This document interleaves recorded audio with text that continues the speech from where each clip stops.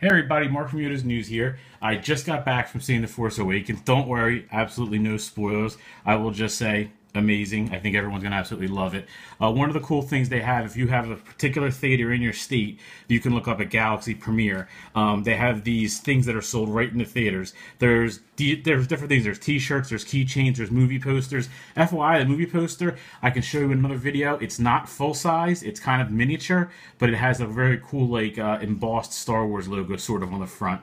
So cool. But what I want to show you here is, this is the golden ticket. This is the most limited item that they're selling. It's $20, and you can see it right here.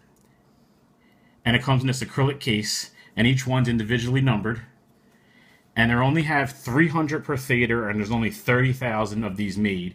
And what's cool about it is when I first got it, it was a little bit crooked. So I was like, oh, it's going to be crooked. But it's a magnetic case, so you can actually get to the golden ticket.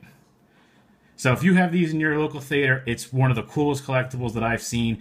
It's literally a little golden ticket. It's a limited edition of 30,000, and it comes in a little poly bag inside this box, and it's a really, let you hear it. I don't know if it's not on the right way. Snaps back in and you can actually fix it.